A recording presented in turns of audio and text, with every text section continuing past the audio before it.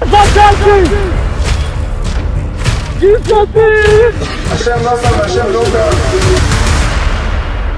a regular Thursday night. We made up to meet after a long time. We're in the middle of Ben Azmanim.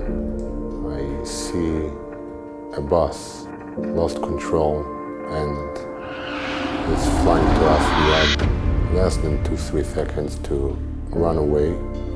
I was there with my wife, my kids, my sister-in-law, her little kids. Everything happened in seconds.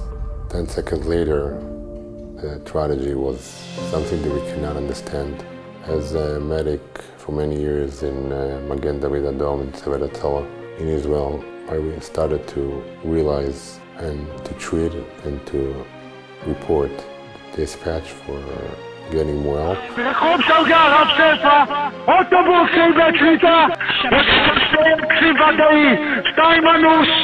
And as I'm starting to go through between the victims, I see my sister-in-law and her baby that they were already being taken. This tragedy is not our personal tragedy. I would have said that's the Klal Yisrael.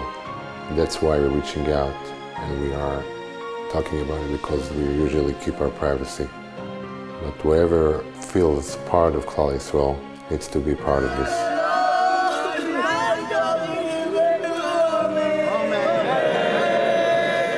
We're going now for a long way with the daughter, Shani, that she survived this horrible accident, and she still has major injuries that we need to take care of for long term. Shoshana's surviving children went from one moment of having a loving and dedicated mother and 2 sisters to saying Kaddish over them at a heartbreaking levaya. The family are in desperate need of funds for medical treatment and therapy for the children that witnessed with their own eyes their dear mother and 2 sisters be ripped away from them. While we cannot eliminate their pain, please ease their heavy financial burden.